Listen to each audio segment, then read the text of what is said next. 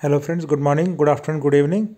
So I'm going to talk about the Christ University today and about Faculty of Engineering and Technology. So there was NRF ranking and it is ranked as 189th best engineering college in India. And that's why I thought of making a review with respect to placement and all details. So this is the campus in Kengeri where engineering faculty is based out for Christ University. So Kengeri campus has actually School of Engineering, School of Architecture, Business Management and Social Studies. But engineering and technology is what I'm going to review under. So this Faculty of Engineering in under Christ University started in 2009. So it's almost now 12-13 years of completed. And this campus, as I said, Kengeri is a very good lush green campus, 78.5 acres, and it's 25 kilometers from central of Bangalore, and it's on the Mysore road, so it's very close to RV College of Engineering.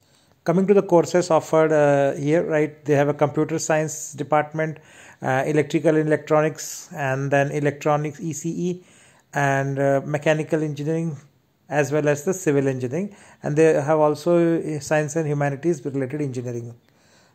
Before I go into courses in detail, these are some of the pictures of the campus. They do have excellent facilities for computing, other laboratories, and part of the college infrastructure itself. This is the most sought of course in this college, which is related with Department of Computer Science, and they do have multiple courses which. So you see here, like they have a Bachelor's of Technology and for Computer Science with Artificial Intelligence and Machine Learning, and then there is one with Data Science, and the third one you see is Computer Science with IoT. And apart from these three, there are also General Bachelor's of Technology in Computer Science Engineering, and there are also Bachelor's of Technology in Information Technology. So 5 branches are all related with computer science here. So KCET, COMEDK, you can go get those, and also they have a lateral entry for this same 5 branches where students can join using DCET exam, right? From all the Karnataka diploma holders can join with DCET.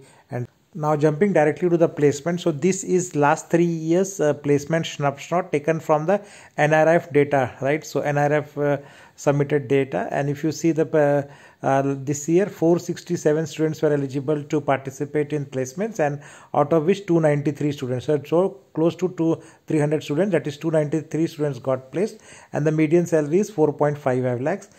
Previously also around 246 students got placed, and previous to that year 159. Now coming to this current year, which is 2021, as I said 293, but here it shows 295, but around close to 300 students got placed in the btech part. Total 782 got placed in MBA. So MBA is very popular for this college, and btech around 300 students, part of the UG program. So you have seen the median salary. I will come to the highest salary in this college. So this is the overall snapshot. So if you see in the last column btech, so last year's highest salary was Morphin Labs, 20 lakhs, and you see Bachelor of Technology there. Another large salary, highest salaries are in the last 3 rows. So you see Techion, which has given 12 lakhs, Salesforce has also given 12 lakhs, and FIS Global has given 11 lakhs. But the highest salary remains Morphin Labs, 20 lakhs.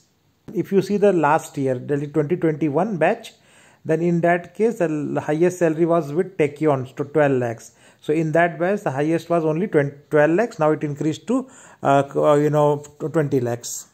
In the previous batch, the second batch was Redisys, which was 9 lakhs in the last row. So they have not provided breakup of the number of students who got selected in such higher salaries bracket. However, the median salary for this college is 4.55 lakhs, right? And the number of students placed are 293 or 295. So that's all I have to cover with respect to details which is available in public domain. And thank you for watching, and please do subscribe and like this.